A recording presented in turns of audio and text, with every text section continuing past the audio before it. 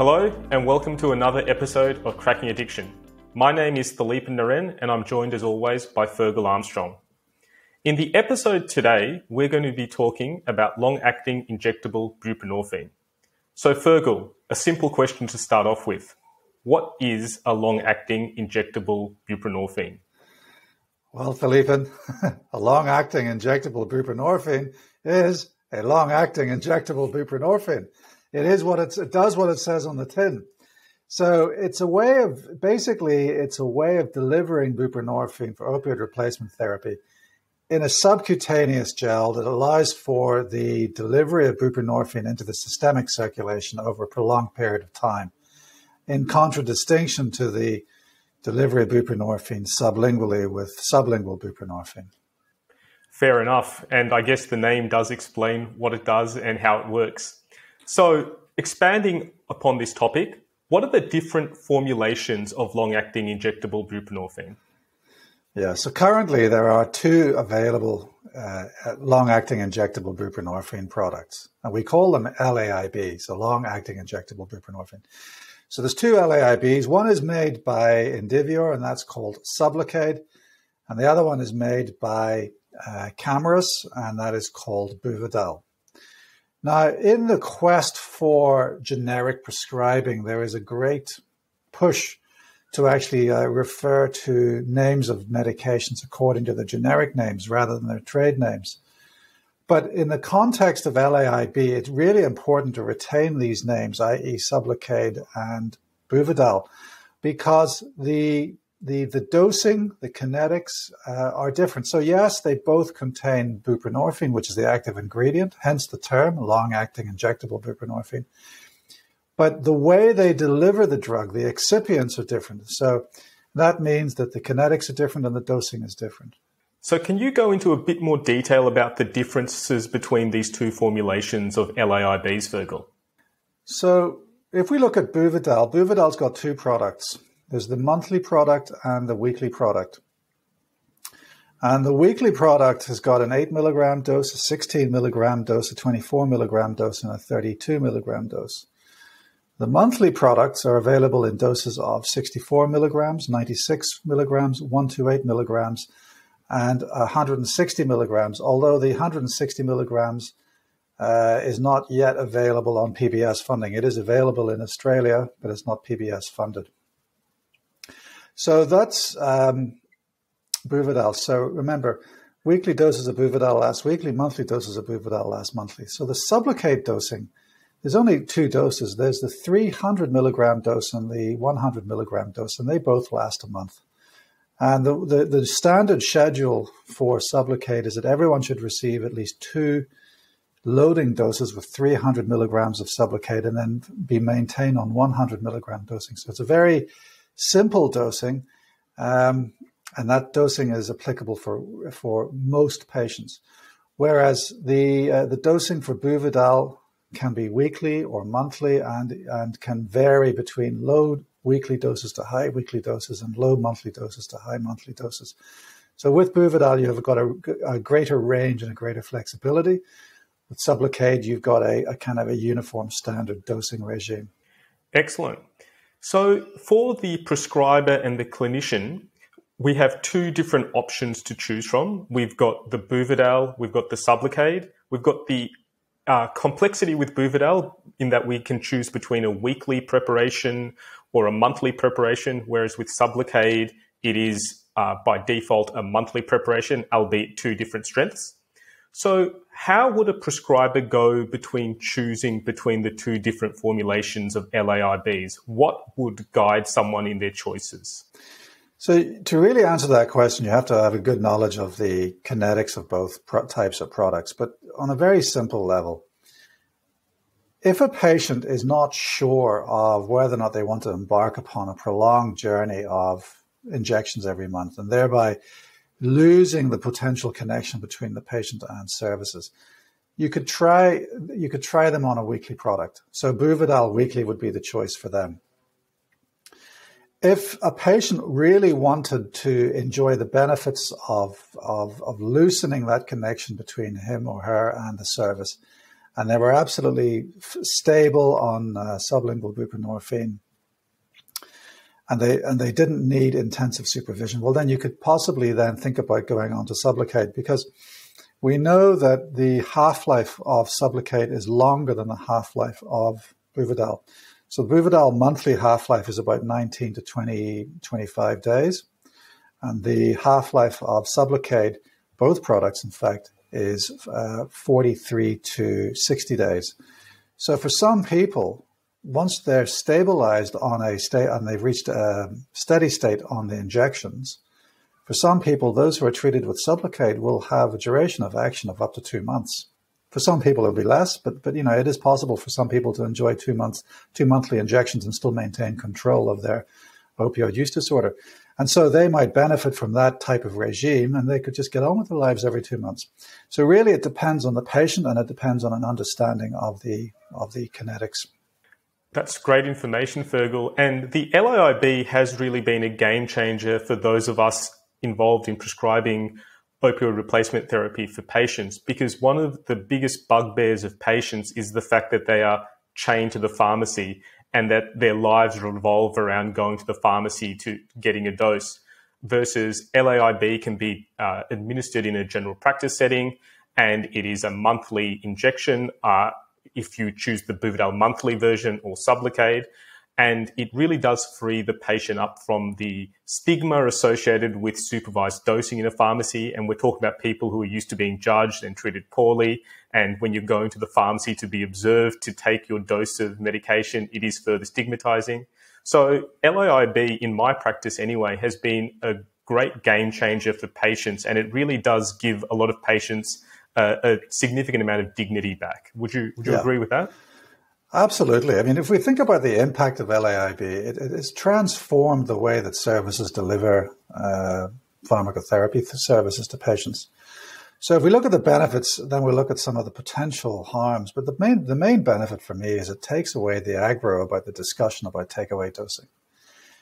You know, there are no issues around takeaway. So therefore, you can spend your time more therapeutically engaged in motivational interviewing and supporting patients, deal with all of the other demons in their lives that basically have taken a back seat during previous discussions about takeaway dosing. So you can engage in more therapy effectively. It frees up time.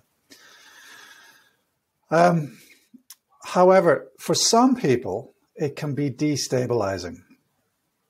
So people, in my experience, who have experienced significant trauma. Now, when I said that in another forum, I said, I was asked, which patients don't necessarily do well with LAIB. And I said, patients who are the victims of trauma. And then someone in the audience said to me, well, aren't all our patients victims of trauma? Well, they are, but there is a range. So people who are on the high range of having experienced significant trauma may need ongoing, intensive, close supervision and may need intensive engagement with services.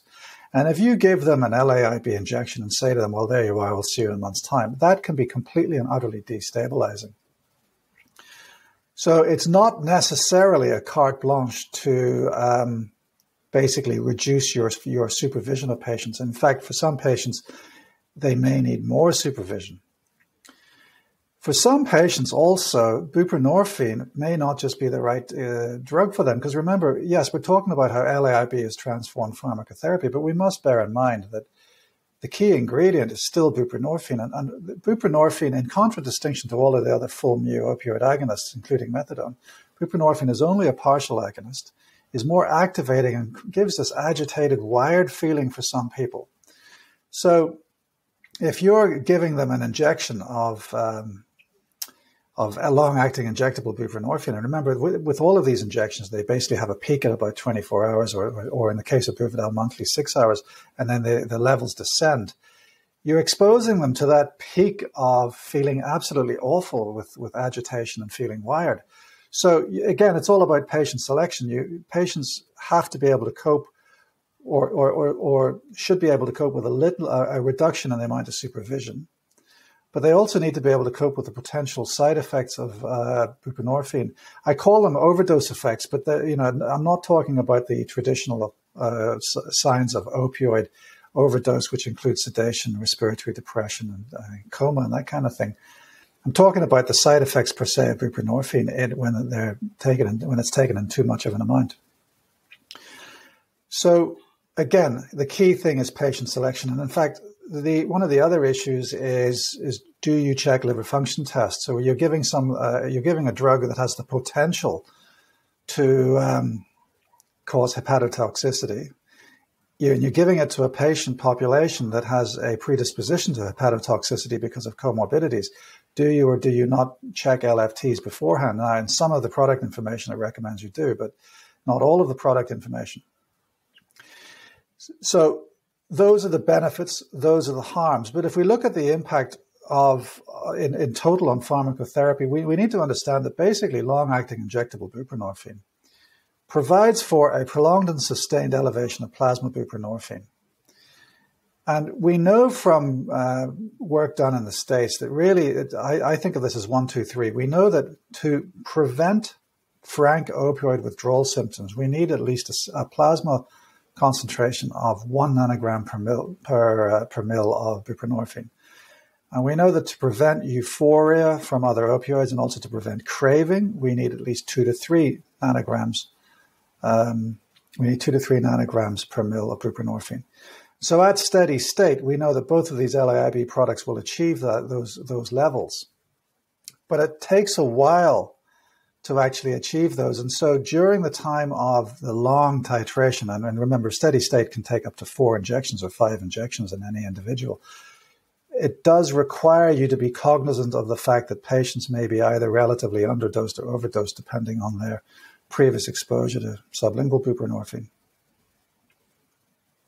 Absolutely. And as with anything, it's important to know the benefits of the medication, know the side effects of the medication, and know that no one form of medication is for everyone. As you've mentioned before, and as we've mentioned in multiple episodes before, one has to select the right intervention for the right patient.